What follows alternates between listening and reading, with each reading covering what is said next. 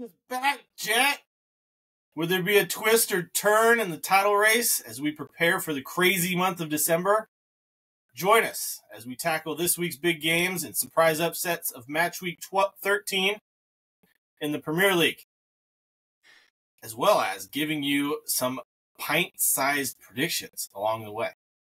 So grab your drink of choice, join the fun, and let's dive into the beautiful game with a side of humor and a cold one in hand. This is an all-new episode of Brews and Banter FC, and it starts right now.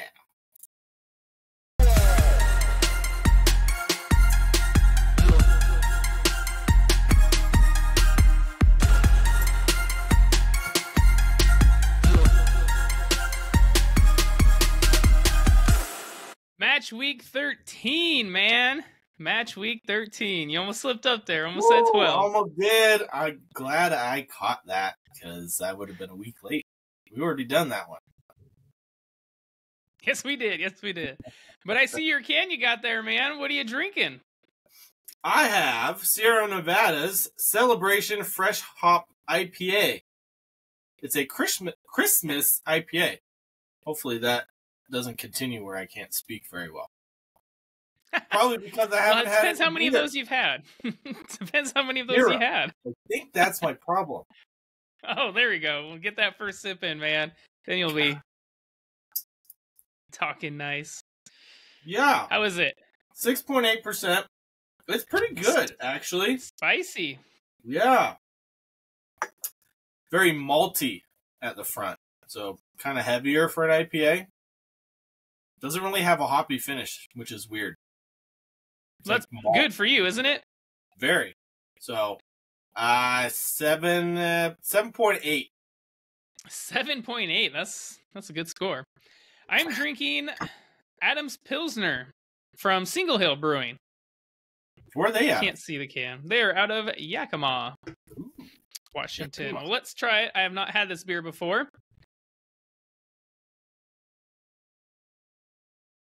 That is a very good, refreshing, light beer. Nice. Right up your alley. I think it is right up my alley. Yeah, I think I'd give it an 8 out of 10. I would drink again, would buy again. So yeah, that's a good one. Nice. That's a good score, my man. I would call it like a Bud Light, but with actual flavor in a real beer, not just water. Actual alcohol in it, too. Yeah. Not as much as yours. This one's at 4.8%. So that's okay. You got twice as much. So that should count. There you go. Something. Yes, it should. So speaking of good scores, let's get into Match Week 13. All right, man. We'll start off with pretty much the game of the weekend, or the one that was hyped up to be the game of the weekend. Hyped. We had Manchester City and Liverpool going at it at the Etihad. This one ended 1-1. Ends in a draw after a first half strike by Erling Haaland's canceled out by a second half strike from Trent Alexander-Arnold. Yeah, man. Trent rocking the all-new Predators, going back to David Beckham style with the lip folded all the way down. I love those, man. I love them. I hated with the Beckham ones that were like chrome, but they're so crisp looking. Like, they're just such the nostalgic feels in those shoes. For me, it's more of the Zidane was rocking those Preds. Yeah. That's for sure. But the style of Beckham was the, tongue all the way down towards the bottom. Yeah. And that's how Trent wore them. They look fantastic. They did something right for him. Yeah. And, he actually didn't do too bad in this game defensively, I would say. Jeremy Doku started on that left-hand side for City, running at Trent, and I thought he kept him fairly quiet. He had help from Szoboszlai and Joel Matip. He was kind of showing him inside, so he was running into traffic, but didn't really get burned by Doku. So I gotta give kudos to Trent there. Yeah, but who he did get burned by? You know who he did get burned by is Nathan Ake. Yeah, he sure did. Who played a fantastic ball to Erling Haaland, who gets his strike off, puts it past Alisson. 1-0 in the first half. 27th minute, that's what it was. Yeah. Yeah, man. I mean, Haaland doing what he does. Scoring. Yeah. Yeah, and nice finish by him, but that run from Ake, whoo! For a center back, that was a thing of beauty. Center back, left back, whatever you want to call him, jack of all trades. I was just gonna say, can we call him a center back anymore? He doesn't even play center back 90% of the time. I will say a little bit of poor marking there from Matip, Van Dijk. Holland got in between both of them. Could Alisson have done a little bit better on the save? He definitely could have done better on his clearance where he kicked the ball out and he slips. And then City come down and score. Could have done better there. Could have done better. And that whole first half, man, I would say was pretty much dominated by Manchester City. Bernardo Silva, man, got to give a shout out to him in that first half. He was just finding every pocket of space in that midfield. He is a visionary, man. How, like, the movements he makes to find these spaces is just unreal. Because it's like he's on one side of the field, and then you're like watching the ball get played like 3 passes, and then all of a sudden he's all the way on the other side, no one within 30 yards. What's his position? Just on the field. He plays everywhere. Free? Always open? Yeah. Second half would start, and I would say Liverpool grew into it. They did. City, you could say, maybe could see tired a bit. Yeah. One could argue. One could argue. Pep didn't make any substitutions in this game. Maybe that has something to do with it. I don't know. I would say that has a lot to do with it because, I mean, Klopp made all 5 substitutions. He did. I will say Pep didn't have the strongest bench. If you look at the benches, I would have given it to Liverpool. No Jack Grealish. He was out ill. Obviously, no Kevin De Bruyne. John Stones still coming back from an injury.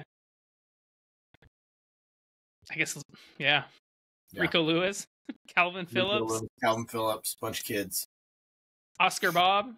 Yeah. Not going to do it for you against this Liverpool side. No, but that Trent, man, beautiful first touch. Beautiful finish. Hard, low shot to that bottom left corner. Alisson had no chance. Ederson, sorry. Wrong Brazilian goalkeeper. Wrong Brazilian goalkeeper. Speaking of Alisson, let's talk about Alisson, man. Since I already mentioned his name. This was not his best performance. No. Actually, by his standards, it was quite poor. I mean, he slips for his clearance for that first goal. He almost got caught on the ball. And he just looked, honestly, shaky. Every time the ball was going to his feet, he just looked nervous, shaky, not full of confidence, whatever you want to say, man. If I'm a Liverpool fan, I was worried. I was worried.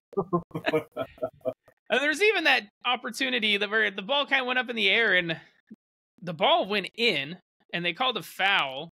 I think it was a Kanji on Alisson because he kind of had his hand on his shoulder. Did you think that was a foul? No. I thought it was soft. I thought it was soft. I know the goalkeepers are a protected group. But I think Liverpool got away with one there, man. I think they got a little lucky there. They did. And, for all of the times I have said, Manchester City don't have any calls go against them, this was one. So I will not say that anymore. About time. But yeah, I mean, I don't understand it, man. Goalkeepers, they act like they're made of glass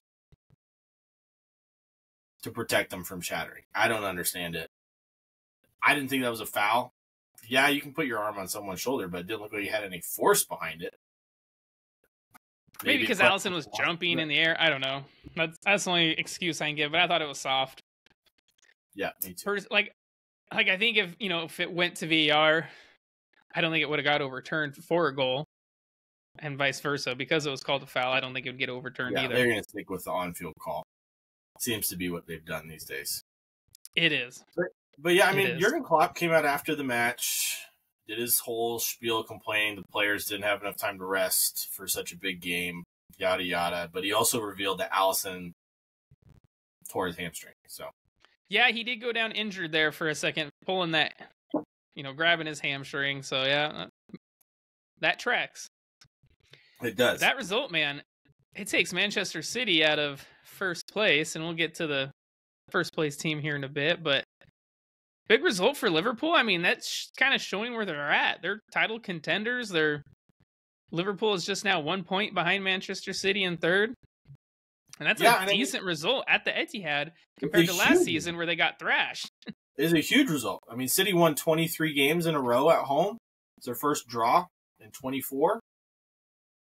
For Liverpool to go to the Etihad, which has been, a bugaboo place for literally every team in the Premier League, and get a point out of that. Well done, Liverpool. I only applaud them. Yeah, I mean, I think this is a 3-horse race, but, the points on the board would say otherwise. How would they say otherwise? Well, Aston Villa is tied on points with Liverpool. So wouldn't it be a 5-horse race? I think right now it is, but I bet by come here a little bit, couple months maybe. End of December. All of these teams play almost 12 games in the month of December. It's going to be intense. Well, we got this pick wrong. I picked City to win this. You picked Liverpool, and it ended in a draw. Yeah. But, I mean, both teams were good for a draw, I would say. Tale of two halves. Yes, it was. Well, let's move from the top of the table down towards the bottom of the table, man. We had Sheffield United hosting Bournemouth, and they lost 3-1. 2 Marcus Tavernier goals and a Justin Kluivert goal for Bournemouth. Saw them take all 3 points. And it was a late consolation goal from Ollie McBurney for Sheffield, which that was also their first shot on target. That Ollie McBurney goal, I think it was the 88th minute. Something like that. Very, very late in the match. But let's talk about this first goal, man.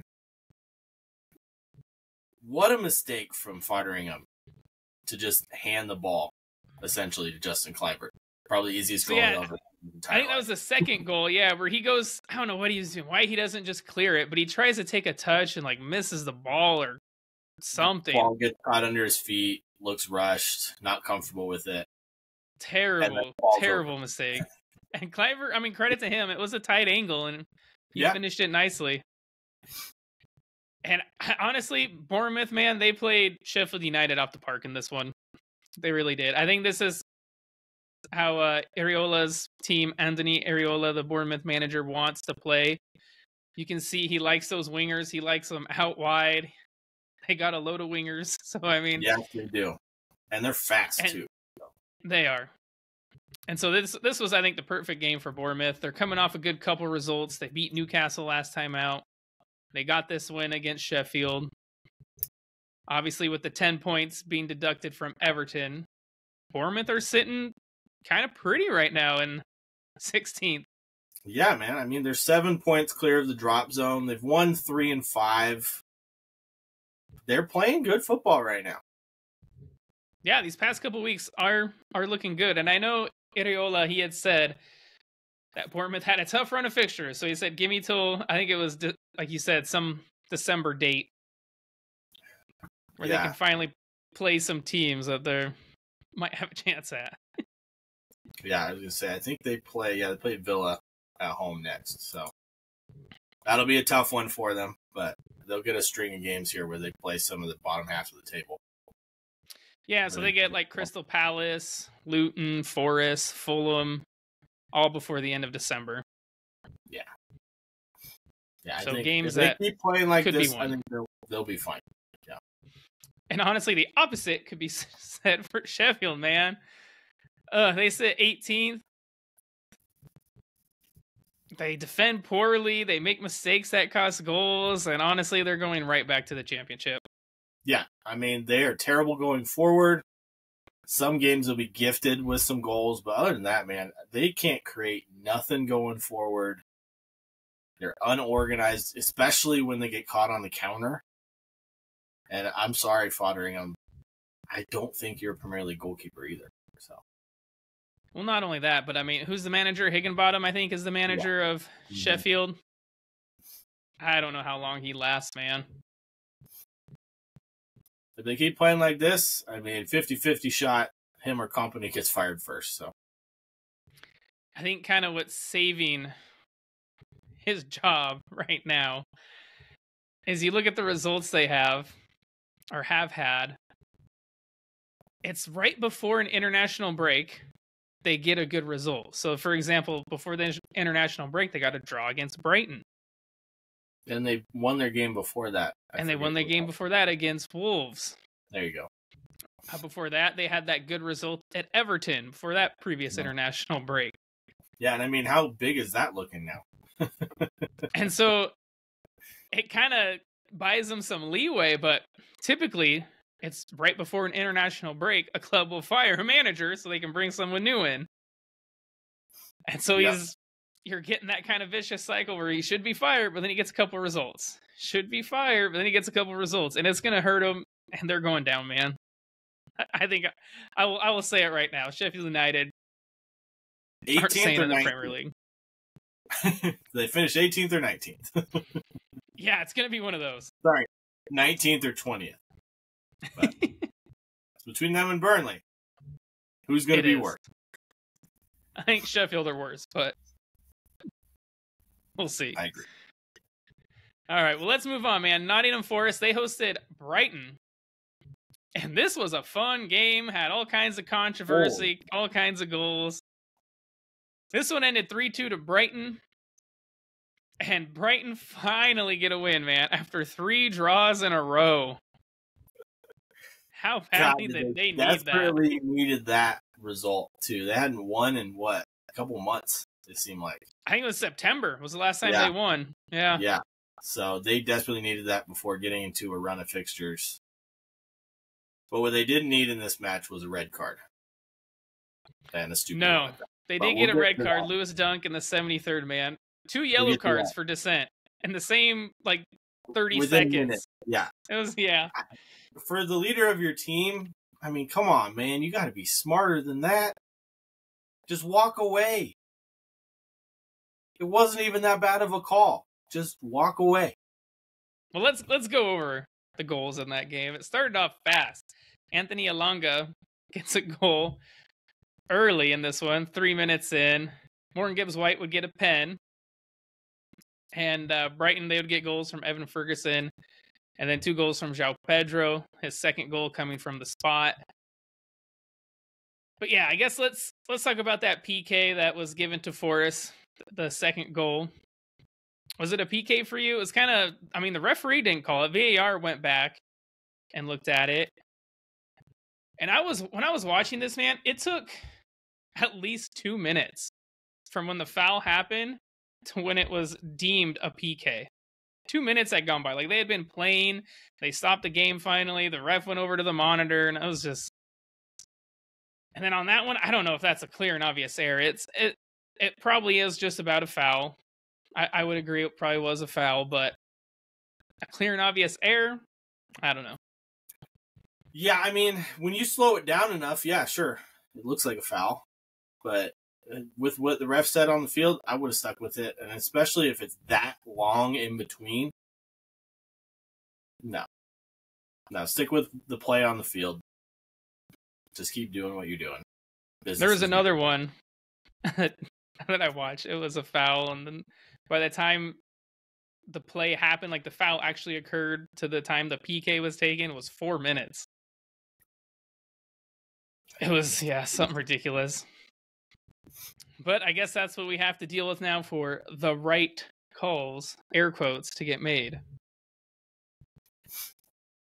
Yeah, but your boy, mean, if it took this long, and they got the call right every single time, you'd never hear a complaint from us. But because they get it wrong so often, I wouldn't say this one was wrong, but it just I'm just saying in the grand scheme of VAR, they get a lot wrong, and they shouldn't. But you're one of your favorite teenage boys, man. That sounds dirty, gross. Sorry I said that. Regret it immediately. One of your favorite young players. How about that? Yeah. Ferguson, man, with a nice finishing goal for Brighton. Dude, he's going to be a player. Give him a couple more years. I think he definitely needs to stay at a team like Brighton for at least another year, for sure.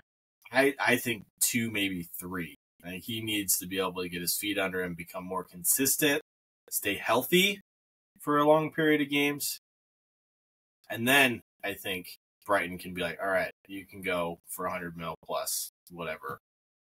But Speaking of staying healthy, man, Brighton are hurting with injuries right now. Yeah. No Estupinian, no Matoma, who you can tell they're missing down that left side. Sully March is out for the season. Danny Welbeck's out. Well, I mean, Ansu Fati came off injured in this game. Yeah, Danny Welbeck's always hurt, so whatever. Lewis Dunk got a red card. They're hurting. They're hurting right now. But I got that one right. I picked Brighton. You picked Forest. So kudos to me. Yeah, kudos to you. All right, well, let's move on to the bottom dwellers in the Premier League, man. Burnley hosted West Ham. Burnley were up 1-0 until the 86th minute, and then they absolutely crumbled. Man. Took a poop right in the middle of the pitch. Their first goal came from Jay Rodriguez from the spot. Looked soft. Kudus fouled Koleosho. They also had a shout out in the first half. Koleosho was fouled from Sofiane Koufal. I think that's his first name. Mm-hmm. I thought that one was more a PK than the second one, maybe, but I don't know. That one is one I'm on the fence. I was on the fence about that first no call for a PK. So I think they just about got it right. What are your thoughts? I mean, in the grand scheme of things, calling one a pen and one not, I think is probably fair. But, I mean, you don't think that while you're watching it live. So no, or if it's one of your if it's your team. Yeah, exactly. As we've seen from, Arsenal games. So I'm gonna deflect and say, how good was Koleosho? Holy cow. Koleosho, man, is Burnley's only attacking threat. I mean, Vincent Kompany. He's so good on the ball. He is. He's quick. He's fast. And honestly, Vincent Kompany, he wants to play this expansive brand of football. And they're getting burned from it, man. Burned all the time. West Ham, man, their 2 goals. Kudus was just involved in every goal. He committed the foul. He sends a very good cross in that gets turned into an own goal. And then he has another lovely cross in for Thomas Souček, who has a lovely volley in the 91st minute. And all 3 points, man, go to the Hammers. Burnley, they suck. Dude, they're so bad. And like, you want to have hope for them when they take the lead. But like, if you have more than 30 minutes of football left and Burnley has the lead, you better believe that they're going to give it up. It's going to happen. They just don't have the quality. They don't have the legs, especially coming off the bench. And man, they are just so bad defensively. They just give up goals left and right. Like, West Ham didn't even get out of first gear. Mohamed Kudus looks like a world-class signing for West Ham. And yeah, to quote, a good friend of mine, Burnley just sucks. Is that friend me? yeah, that's you. Here's my theory. Burnley did so good in the championship that they're not going to fire Vincent Kompany. They're just going to keep him around for when they're in the championship next year. They can play well there. I mean, that's a good shout. They'll break Derby's record of, less than 11 points if they do that. But, at least they'll set some championship records on their way back. Well, I don't know if they'll break Derby County's record. They're at 4 points, but I mean, they're on pace to not do very well. Let's just say that. And speaking of a team that's doing well and in that relegation fight and was promoted, Luton Town beat Crystal Palace 2-1, baby. All 3 goals would come within 10 minutes. Sir, you might have been onto something. I might have been onto something for my Premier League prediction of Luton surviving. We'll see. It's early. It is early. It's not optimistic. Yeah. But all 3 goals came in 10 minutes of each other in this one, man. Palace thought they had the lead in the 66th after a fantastic ball over the top from Mr. Michael Elise, who was back for this game, to Edouard. But his deflected shot kind of bounces, and then it hits his hand, and then he finishes it again. It was so unlucky. Like, yes, the motion of his hand makes it look like he, intentionally did it. Intentionally. It deflected all over, it hit his hand, and just...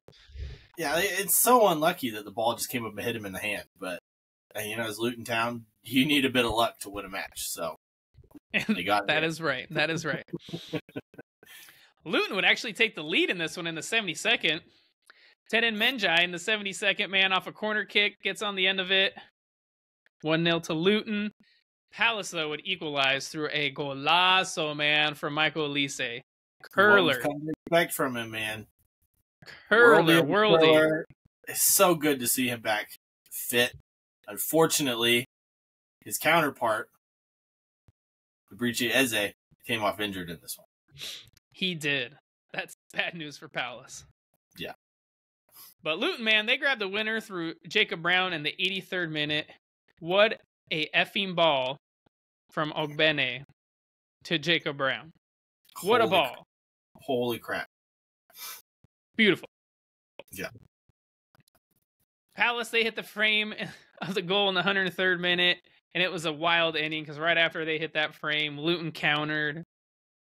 It was just wild few minutes there at the end. But it was a great final 10, I guess with extra time, probably 20 minutes. But it was a fantastic ending to the match. 3 goals and a post.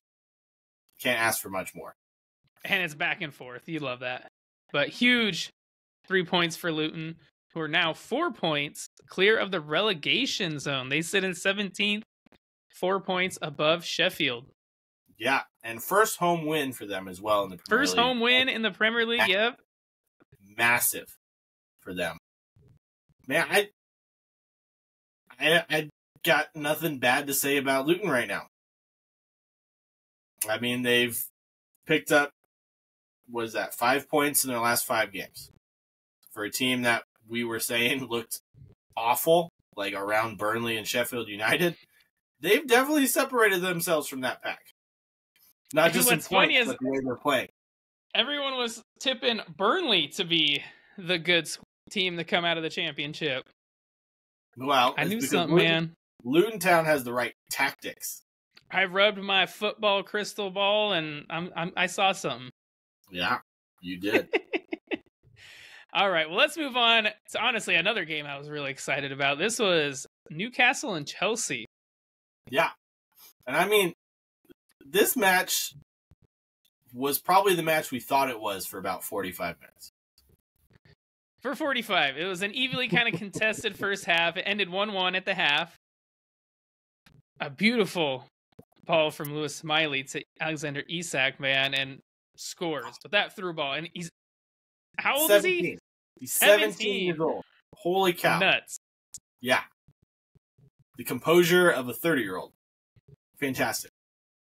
And Chelsea, they would get the equalizer through a Raheem Sterling free kick, which was a beauty.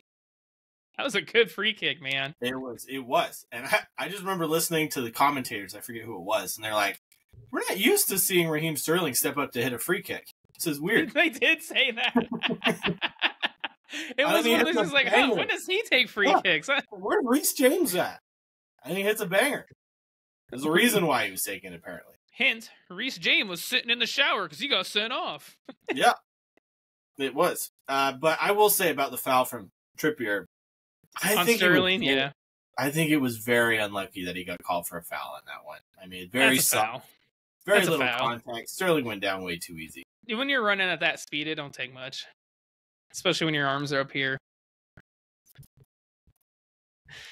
Run like a T-Rex. However he runs funny, man. Cracks me up. It is funny. Yes. Reminds me of another player that we played with that would run like that. Back in our college days, that guy ran funny too. Moving on though. I forgot about that. In the second half, Newcastle, man, they put Chelsea to the sword. They got 2 quick goals in the 60th and the 61st minute. The second goal, man, scored by Joelinton. But what a mistake from Thiago Silva, man. What a mistake. Which one's worse? Hold on. Which one's worse? Thiago Silva's or Fotheringham's for Sheffield? Tough. Thiago Silva's. Yeah. He finally showed his age, man. I didn't think that would ever happen. He kind of did in this one, yeah. I mean, the guy's 38, closer to 39. I think he's 39, isn't he? Is he 39 now? Okay, well, my point exactly. I mean, the guy's seems seemingly ageless. At some point in the Premier League, it's going to show. Yeah, he's 39. There you go. Yeah, it was awful, man. It was terrible, yeah. It was so bad. And as I alluded to earlier, Reece James would get his second yellow in the 73rd for a foul that was the yellow card. He got his first yellow card for kicking the ball away. Okay, so question back to you. Whose red card was worse after 2 yellows? Lewis Dunk or Reece James? Lewis Dunk. Lewis Dunk was in with like 30 seconds for just mouthing off to the ref twice. I know. That's you just terrible. leave him alone. I don't get it. Yeah. Both were terrible. I saw this funny stat that Reece James hasn't played 3 games in a row for Chelsea. I forget how many years it was. It was like 2 or 3 years. Yeah. He's either hurt because he's always injured. Yeah. And then this one was a suspension now. But I mean, Chelsea, they looked real bad after that red card, man. And they were just kind of run over. Anthony Gordon would put Newcastle's 4th in with a lovely finish in the 83rd. Newcastle looked up for this one, man, even with all their injuries. Yeah. I mean, maybe it looks like they got a deeper squad than we thought they did. That's for sure. And we have a 17-year-old playing fantastic through balls. When you have a 17-year-old coming off the bench to look like that, I mean, it helps a lot. And then a Chelsea team that, came back after the international break looking like their old selves rather than their last couple of games. They really did, yeah. They really did. But Newcastle, they have a tough week, man. They go to Paris to play PSG, and then they play Manchester United. Yep. So this will be a good informed week team for in them. the Premier League. Weird, right? Yeah. Weird, yeah. I got more interesting stats when we get to their game. Chelsea, on the other hand, Poch said this was their worst performance of the season. Yeah, as he was sitting in the stands watching from a bird's eye view. I can agree with that, honestly. I mean, this Newcastle team, I wouldn't necessarily say they, played them off the park, but in certain times of this game, it sure looked like it. And Chelsea had their opportunities, but you're right, like no creative spark whatsoever in this team. I don't know where it's going to come from. There were some interesting inclusions in that Chelsea squad. You had Leslie Ugochukwu, who started over 100 mil man Caicedo. I'm guessing because he had to fly back from South America after international break. Yeah. But then also Badiashile started over Levi Colwell or Disasi. Yeah, who have been starting the majority of the games over. They have been, yeah. Yeah, it was also played terrible. I mean, Cole Palmer, was he on the pitch? Honestly, I don't know. That's a great question. Was in Livermento's pocket. That's where he was. Yeah, okay. That's it. That's where he was. That's where he was. He's playing hide and go seek. He was. Honestly, Chelsea, they played like their position in the table. 10th. Yeah. And I honestly, with looking at the teams above them, I don't see them going any higher this season. So not much. I mean, I don't know. When you put in a good performance against City, I mean, the Tottenham game was They put in a good performance against Arsenal. They're capable of a good performance, but obviously not consistent with it. Yeah. And then I know every Chelsea fan's waiting for Nkunku to come back, but I mean, let's be honest, this is a guy who hasn't played in months, has not been Premier League proven, and you guys are putting a lot of pressure on him. There is a lot of pressure right now on Nkunku to come in and score goals. Not only that, but his injury record looks more like Reece James's than anybody else on this team. That is not a good sign. Yeah. Obviously, you hope for the best, but that's a lot just to hold on one player. Yeah, especially when, like, looking at this team, where does he play? Are you going to play him as a number 10? Are you going to play him as a I don't second think Nico striker? Jackson will be starting. And Cuckoo does better when he has a striker in front of him. Kind of like that Griezmann role for France. So It'll we'll be an see interesting one, that's for sure. one. He should be back here soon, too, in Cuckoo, so we'll see. Yeah, he's in first team training again, so give it a week or two when he could be playing again. All right, well, let's move on to Brentford, who hosted Arsenal. Arsenal would win this 1-0, move top of the table, thanks to Arsenal's favorite player, Kai Havertz. A winner in the 80s. Down the drain, Kai Havertz scores again. Waka waka, yeah. This is literally the worst song I've ever heard, and it's a diss. It's an insult. It's a straight up insult. If I'm Kai Havertz, I might have laughed at it the first time, but like the more I hear it, the more I'm like, guys, what the hell? Well, he had to hear it for 10 minutes after he scored that goal, man. I can tell you that. But he got the winner in the 87th. Beautiful ball from, I believe it was Bukayo Saka. Back post. 100%. But this was an interesting game, man. So we saw the return of Aaron Ramsdale, as David Raya couldn't play against his home team or parent club, whatever you call it. Thoughts on that? How do you feel about David Raya now? I guess give me your thoughts there. I feel the same about him. I do. Because I'll be honest with you, this might be a little bit biased, so I'm going to preface it with that because I love Aaron Ramsdale. Every Arsenal fan does. Because honestly, I was listening to something the other day. It's because Ramsdale was very much in the public's eye, doing lots of interviews, being kind of a big face in the club. Being English obviously helps. And so I think a lot of people I heard that there's a theory that that's kind of why a lot of Arsenal fans were upset by his dropping. Yeah, for me, it's more of the fact that he didn't really do anything wrong. Like, usually you get dropped because you had a string of poor performances or a club signs somebody that is, like, out and out much better than you. It looks like it. It looks like it in this case. In this match, sure. But, yes, he played poor. Looked like he was trying to do too much. I just think it's more of Arteta's fault for putting a lot of pressure on him with, the poor timing of announcing that David Raya is going to be a permanent transfer at the end of the season, literally on Friday, right before the match. Like, you could have waited till Monday to do that. Like, that makes no sense to me. But just the sheer fact that he's got so much pressure on him, he wants to win his spot back. I think a lot of it had to do with his poor decision-making, especially, on the throw that I didn't know if that was, spiking the ball. It looked like it was a throw he tried to stop and hold on to, and it got away from him. Yeah. So he threw the ball straight into the ground, straight to a Brighton player. I don't know if that was player. Spike, intentional grounding, or a fumble. I couldn't tell. But, Any of us who have played goalkeeper, who is not a goalkeeper, has done that. But Yep. 100 times. He also got caught on the ball, made a pretty terrible pass there that Arsenal were lucky not to get punished for. Yeah.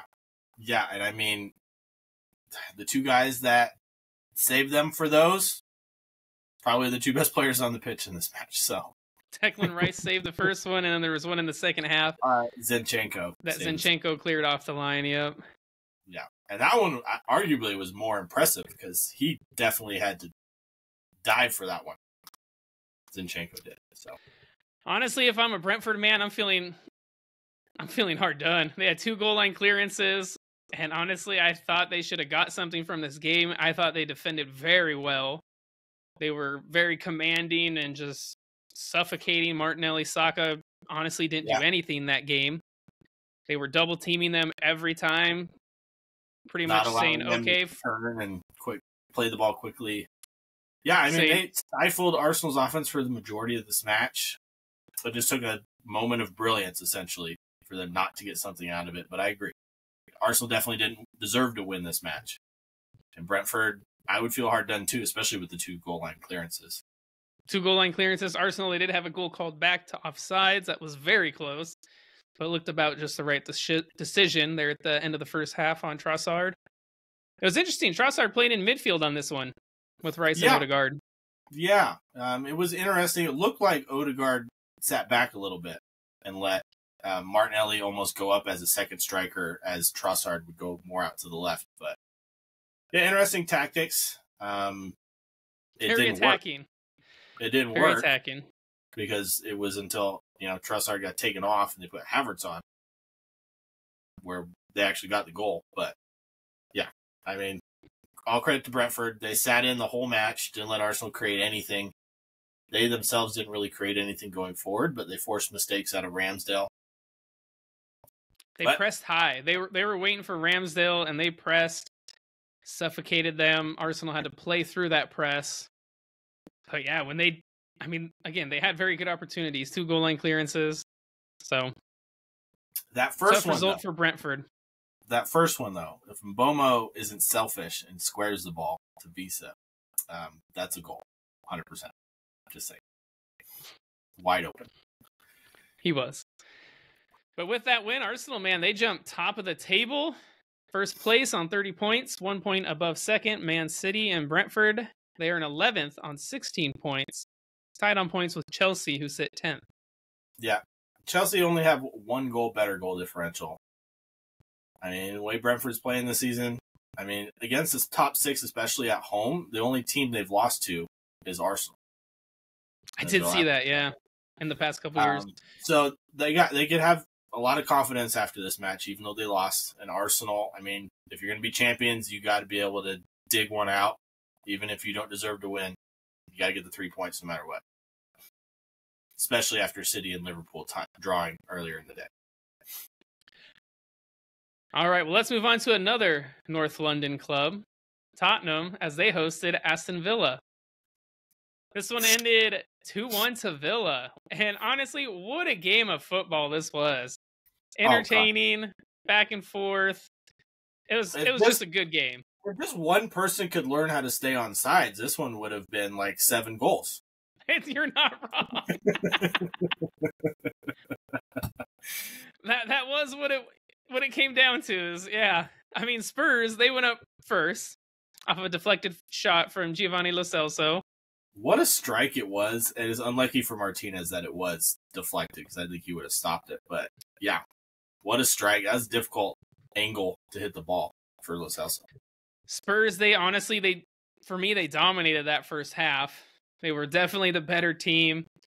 Probably a little unlucky not to be 2-0 up before halftime. Villa, they got a free kick. Free kick goes into the box. Spurs playing that high line. Comes back to Hanum. Pau Torres, man, puts in a thunderous header right before halftime. Not just that, dude. What a ball by Douglas Luiz. I don't think this ball got above the crossbar. And he hit it from 60 yards out. Right on his head. Holy cow. Yeah. That's good, though. Pau Torres, he had missed a sitter earlier in that first half, so glad he made up for it. Mm-hmm. Mm-hmm. And then, I mean, this game had everything, man. Both teams hit the post. Kulusevski, man, missed a sitter in the first half. Both goalkeepers making fantastic saves. I will say Emi Martinez was definitely the busier. Had a fantastic double save. That had a beautiful save, man, from Højbjerg from, 20 yards out.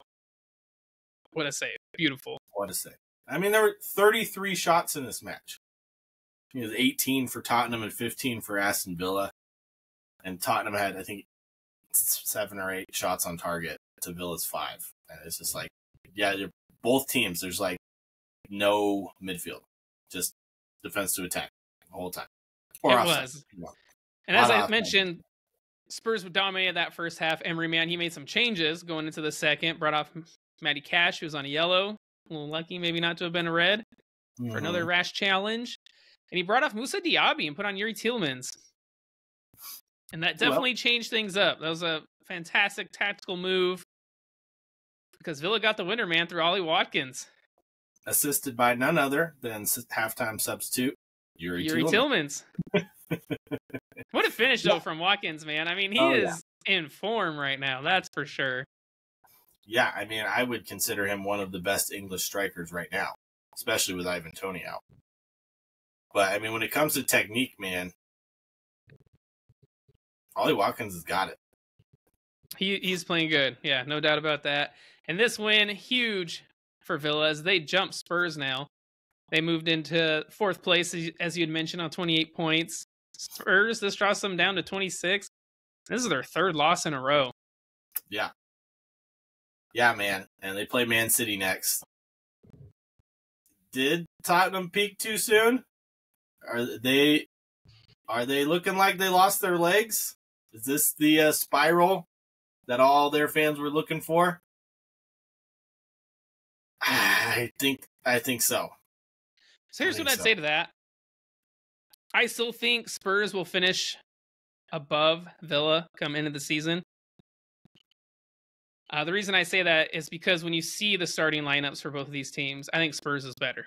When you include James Maddison, Mickey Van de Ven, Romero. I mean, Spurs in this game were playing with 4 fullbacks in their defense.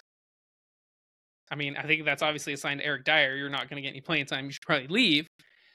But I think a healthy Spurs team is better than that Villa team. I think when they get those players back, they will, again, you'll start seeing those results. But again, they are a thin squad right now. Their first 11 is good, but then after that, it slims down real quick for Tottenham. I mean, you saw Bentancur, he had to come off injured in this game again, which is a huge blow. Mm-hmm. And so, I think a full-strength Spurs squad versus a full-length Villa squad, I do think Spurs are the better team. On paper, yes. I think Unai Emery's got this team purring. When they face each other next, it will be at Villa Park, where it is a fortress for them. But I got to give credit to Unai Emery, man. He's doing a wonderful job at Aston Villa. And, you know, someone here might have been looking at their football crystal ball, predicting that one Aston Villa will finish in the top 4. Just say. Here's what I'll say to that, is I don't think anyone expected Spurs to have the start they did. No. I think everyone thought this was a project. I predicted them to finish 10th this season. So, yeah, I will give credit where credit is due. The first 10 games of their season was absolutely fantastic. Since then, not so much. But, question for you, because I heard this recently. It was quite a debate. If Unai Emery coached Arsenal last season, would they have won the title? Probably not, because I think the real issue was William Saliba being out. I thought it was absolutely fascinating. Like, that is a great debate, especially with how good Villa is doing versus how Arsenal played the end of last season. So ironically, I was thinking about that to do with Unai Emery, about how he went to Arsenal. Obviously, we saw how it went there, not the best. But I think he learned a lot about the Premier League at his stint with Arsenal. And so when he came back to the Premier League, he knew not to make, those same mistakes that he did. And we've seen what he's been doing with Villa. Obviously, they've been playing fantastic. They're doing incredible. Don't want to discredit Villa at all. And so, yeah. Would he have won the league with Arsenal last season? Not the way that Man City team was playing, man. Not the way that Man City team is playing. There's other factors you got to look at. But I'm interested to see. What do you guys think? Let us know on our Facebook, Instagram, our YouTube channel. And make sure to give our podcast 5 stars on all podcast platforms. Subscribe to the channel. Hit that notification bell. Thanks. Ba-bam. Yes, thank you, guys. Ba-bam. But yeah, I picked Villa to win this match. You picked the draw. Up the Villa. Good pick. Next up, we're going to move on to currently deducted 10-point Everton, now with 4, against Manchester United, the hottest team in the Premier League. I didn't think I would say that this season. This one ended 3-0 for Manchester United in a match where 30,000 Everton fans held up signs of corruption for the Premier League. What are your thoughts about that? So yeah, I think there's something there. The Premier League has not come out and stated why 10 points were deducted from Everton. Obviously, we know why, as they broke financial sustainability rules, as they showed a loss of however many million over 3 years. Can't remember the exact numbers, but that's basically what it is. I think it was 305, but because of COVID, they were allowed, I think it was 275 or something like that. And so they were deducted these 10 points. Yeah. As these rules are in place to keep a club financially sustainable. That's what they're there for. But 10 points is a big deduction, man. Yeah. I mean, as we saw, the two clubs to benefit have been Bournemouth and Luton, but Everton sit 19th place on 4 points. They would have 14 points, which would put them up in 15th. Yeah. And Luton would be sitting in the relegation. So it's harsh. And then obviously you have Man City and Chelsea that are being investigated, obviously for different aspects, though. It's more like Man City cooked their books to make it show like they didn't have losses type of situation, which is obviously a lot harder to prove than what Everton showed. Just they showed losses. So there's obviously a lot more investigation into the City breaches. So it's going to take more time, and then we'll see what comes of the Chelsea breaches, of them kind of paying extra money to agents. And they also reported themselves, right? So they did, yes. And this was under Roman Abramovich. Yeah, the previous owner of Chelsea. And so it's definitely a harsh punishment, man. 10 points is a lot. This is the most we've ever seen. Most ever in the Premier League, yeah. And it's obviously they're fighting it.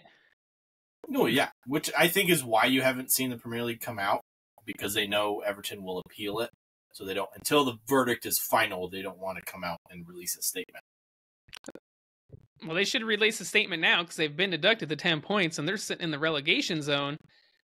And these decisions they make could implement champions, could impact relegation, could impact Champions League qualification. These are huge things, man. Not to mention, the 3 teams that went down last season all have £100 million lawsuits against them. So they lose those lawsuits, so $300 million, which they don't have. It would send them at administration. So they could get docked another further, I think, 5 points for that. So I guess long story short, yes, I think it's harsh, and I would like to see the explanation for why 10 points. Okay. Fair. That's what I would like. I'd like to know more. Okay. Well, with that explosive news, let's get into the match, where pretty much the very first thing that happened was a very explosive moment. Explosive goal, man. Puskas goal yes. Right there. Oh, man. Yes. 3rd minute. Garnacho would score potentially the goal of the year. Definitely. Diego Dallo with a wonderful cross. You just see Garnacho take 2 steps, turn around. I would argue it was not a wonderful cross because it was behind everyone. Okay, fair. It was a wonderfully flighted ball. Didn't say to who, but go with that. Anyways, he did wonderfully Garnacho did wonderfully, just everything, man. The technique. The sheer height of his foot for that, the athleticism, all of it. All of it, man. What a goal. Most impressive bicycle kick in Premier League history? Probably. Then you got Cristiano Ronaldo, Wayne Rooney against Man City. The only bicycle kick I'm trying to think of is I think Ronaldo had one for Real Madrid against Juve, and then the Zlatan one for Sweden against England. Yeah, that one to me is probably the best of all time.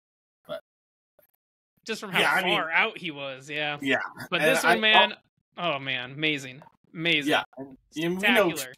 Pickford's shot-stopping ability, he got nowhere near this one. He was at full stretch, so...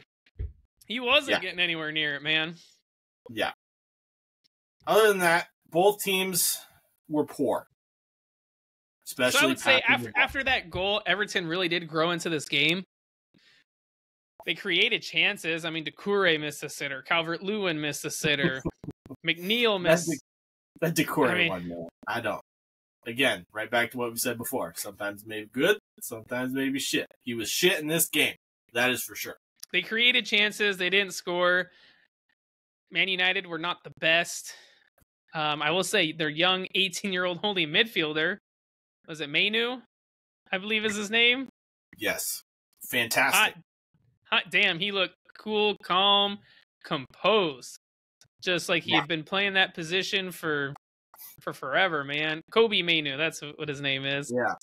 Which had a goal line clearance. Leads me to think, if you've had him on the bench all season, why, Erik ten Hag, have you not played him? So he was playing preseason, but he got injured. So I don't know if that's still been the case or what. But yeah, guy looked good, man. 18 years old. Another Found your Casemiro replacement right there. There you go. There you go. And it might be time for him now rather than later to replace Casemiro. Yeah, Everton would have their chances, but ultimately United would get their second after VAR would judge Ashley Young to have tripped Anthony Martial in the box. Rashford would step up and put it away. Originally, this was not called a penalty. VAR would reverse the call and call it one. Which call was correct, Targo? The original call or the final decision? It was a foul. He catches him on the thigh. Yeah. I thought it was a little soft, but yes, it was. I agree it was a foul. I think this was the one I had mentioned where it took 4 minutes from when the actual foul happened. Forever. To when Rashford actually stepped up to take it. And then I guess good showing of captaincy from Bruno to give it to him. Mm-hmm. Maybe. He definitely needed the confidence. So here's what I'll say. Yes, Rashford needed confidence. Bruno gives it to him.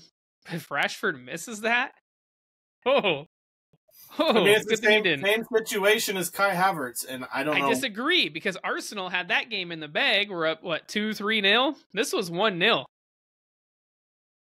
This was only 1-0. Yes. I'm saying more in terms of giving a player confidence. But it is not the same, because this was only 1-0, man. I mean, if he misses that and Everton were to score, which they looked like scoring, but couldn't. Yeah. United get their third. Dangerous situation, man. Dangerous situation is all I'm saying. Very much. Especially all of the emotions surrounding the match. I agree. But United would get their third after some lovely interplay was finished by Anthony Martial with a lovely chip over Jordan Pickford. Just lifted it just right over the outcoming Pickford. Wonderful ball by Bruno. And I'll be honest with you in this match. I think Anthony Martial might have been the best player besides Kobe for United, which is shocking. Anthony Martial, man, I don't know what to make of him. He just looks like he doesn't care. He just looks like he doesn't care. Like his facial expressions, the way he runs, I don't know. But good for him getting the goal. I mean, honestly, all three Man United attackers got a goal. They needed that. This was great for them. Yeah. My opinion, the passing in this match was so poor. I thought for a minute I was watching a League One match. Just all over the place. Some balls I was like, who are you passing it to? Like 10 yards away from the intended player. I didn't get it. But more individual brilliance for Ten Hag's side. And they're the most informed team in the Premier League, Targo. They are. Yeah. Yeah. We've been harping on them. Obviously, they've had some issues, but they're getting the results. I mean, that's you can't deny that. They're getting the results. Their play might not be the best, but they're sitting pretty, man. Not super pretty, but they're in 6th place. They're only 6 points behind leaders Arsenal. Yeah. And at this point in the season, would I have ever even considered that to be a possibility? No. I did at the beginning of the season because I thought they would do well, but that was before I saw them play. Yeah. So, Erik ten Hag steering the ship, correct? For the most part. Yeah. So, you picked United to win this one. I picked Everton. Good job. Woohoo! Woo. Next up to the Monday Nighter, Fulham against Wolves. This one would end 3-2 2 to the Cottagers. Wolves denied again to yet another late questionable VAR call. It was a foul. I said questionable. I didn't say it was wrong. Okay. But questionable to Wolves fans then, huh? Yes. Alex Iwobi, though, former Gunner. You're a Wolves fan. Look at you got a W on your hat and a W on your shirt. You're a Wolves fan tonight. I didn't know if you could read, but that says Washington, as in the Apple Cup champions. Anyways, no one listening to this actually cares about that, so I will stop. Alex Iwobi would put the Cottagers ahead inside of the first 10 minutes. I believe it was the 7th minute, after some great play by Fulham. Honestly, Fulham came out flying in this game. Yeah. Raul Jimenez should have scored, like, in the first minute. I think it was literally, I was going to say, like, 60 to 90 seconds before this happened. So, it was, Wolves came out, or not Wolves, Fulham came out flying. Scored in the 7th minute, Yeah. And then Wolves grew into the game. Yeah. Hwang Hee-chan would hit the crossbar in the 14th minute off a wonderful counter.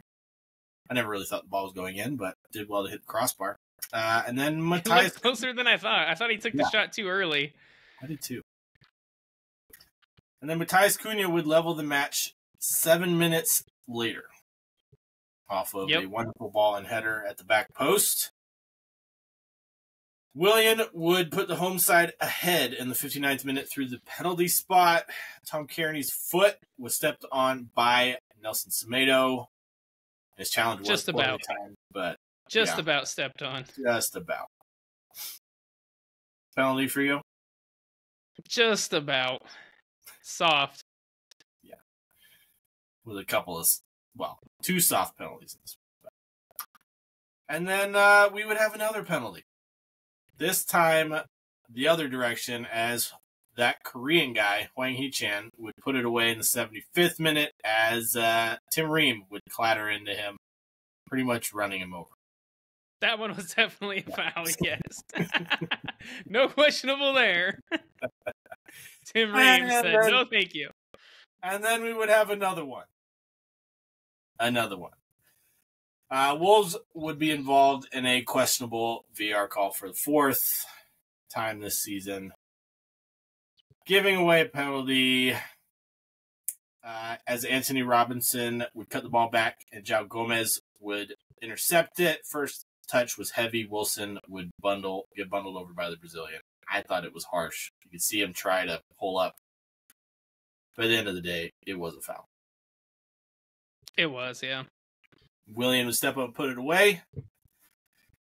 But yeah, this is the one, Targo. It took 4 minutes for them. That's what it was, yeah. I mean, there's forever. And then, that was it. Wolves. I also thought Carlos Vinicius, man, was lucky to be on the field. So he and Kilman, Wolves defender, they're just down on the ground as Vinicius stood up. He hits Kilman in the nose, mouth area with his forehead. This was in the 87th minute. I thought he was a little lucky to be on the field, if I'm being honest. He only got a yellow. Yeah, and I mean, he stayed standing up and just pretty much put his arms up, asking the ref what the hell. I think if Kilman pulls a Bruno Fernandes and, holds his face, going down, crying, I bet. In the air, lands on the ground. Yeah. I think you're right. I think he would have been sent off at that point. But yeah, I mean, first Premier League match where they had 4 penalties and all 4 were scored. 3-2 for Fulham. This was a pretty good game too. Yeah, I thought for Matthias Cunha's goal, man. Oh, what's that defender's name or midfielder's name? Bellegarde. Yeah, Bellegarde. He took Robinson through the spin cycle, man. Put him through the spin cycle before he crossed that ball in for Cunha to head in back post. So that was... I always watch the Americans, see how they do. But Wolves, man, they sit in 12th. And that win for Fulham takes them up to 14th. So Fulham needed that win. They did. 4 teams tied on 15 points now. 2 teams with 16. So any one of those teams could jump up into 10th place with a victory next week. Yes. All right, so let's move on. I made a prediction on the last episode about Juventus and Inter Milan as they went head-to-head in Serie A this weekend. I said Juve would get points off of Inter, and they did, as they drew 1-1 in this game. I was right. They got a 1-1 draw at the Allianz Stadium in Turin. Dusan Vlahovic scores the first for Juve after he originally wins the ball from Denzel Dumfries, and he plays it out to Federico Chiesa, who then crosses it back for Vlahovic, and he has a first-time lovely take and finish. He made it look easy. That is not an easy finish. No, it's not, especially ball coming across your body to put it inside of the far post. Yes. And especially the driven ball by Chiesa. Yeah, wonderful finish. Looks like he's finding his form finally for Juventus. And what a difference a healthy Federico Chiesa makes for Juventus, man. Yeah. But Inter, they do equalize through, honestly, lovely build-up play. From the goalkeeper to attack in a matter of seconds. And that man, Lautaro Martinez scores 13 goals in 13 games in Serie A. The guy's on fire. He's on fire. If only he could do that for them in the Champions League. Well, they're not doing terrible in the Champions League. I mean, they're sitting second in their group. They're going to qualify. But yeah, I mean, honestly, Marcus Thuram looks like one heck of a signing. I think the way he plays allows Martinez to score all these goals. Because Thuram's definitely a runner off the ball, running into space.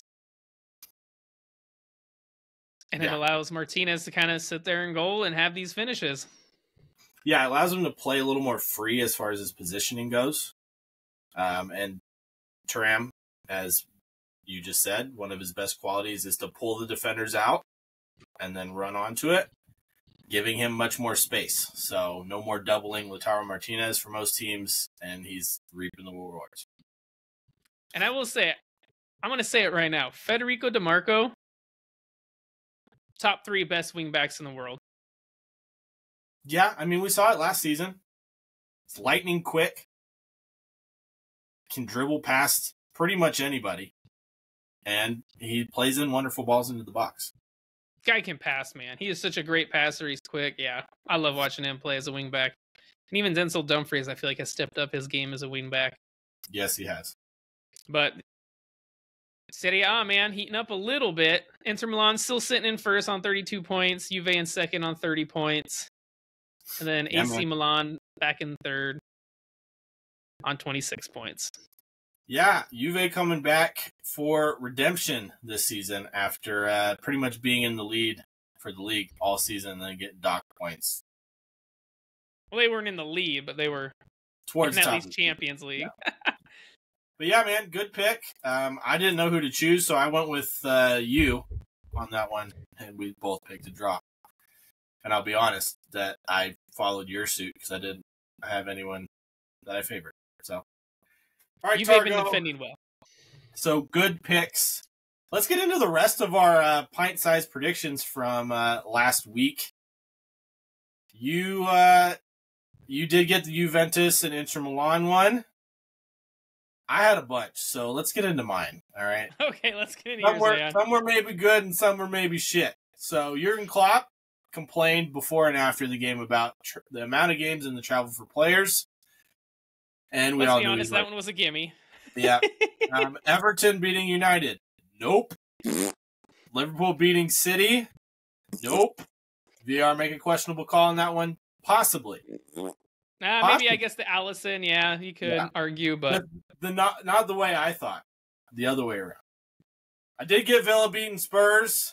Spurs fans still think they'll win the league, so that's one thing you can always guarantee is Spurs think they're going to win a trophy and then don't. Chelsea lost to Newcastle, so you got that one wrong too, yeah. Broadcast did show quite a few Geordies without shirts on. So of course.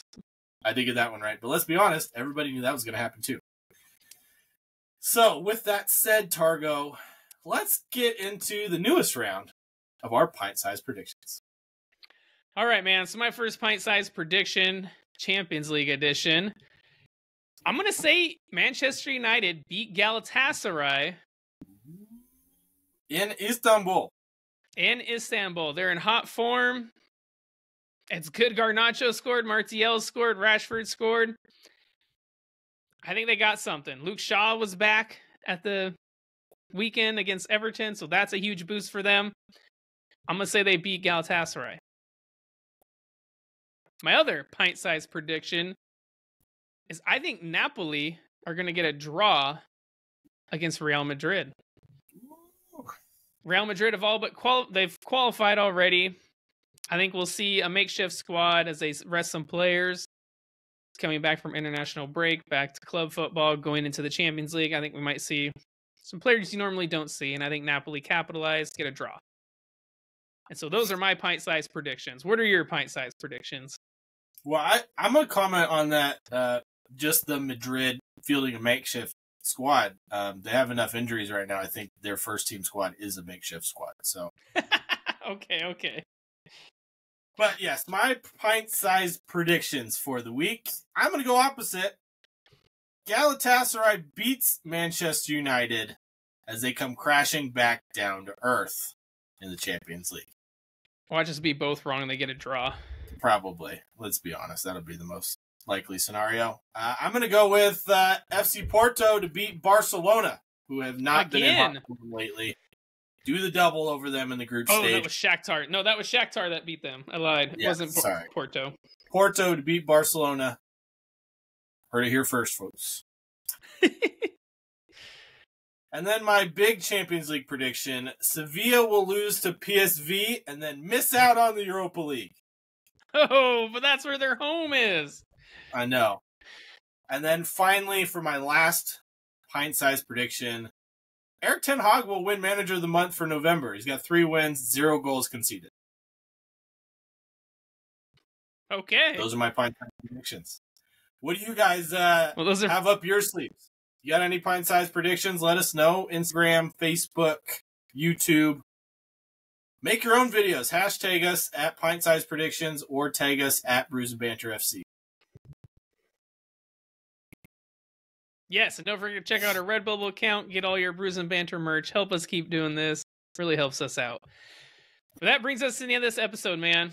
What a week of football. Chelsea get slaughtered by Newcastle.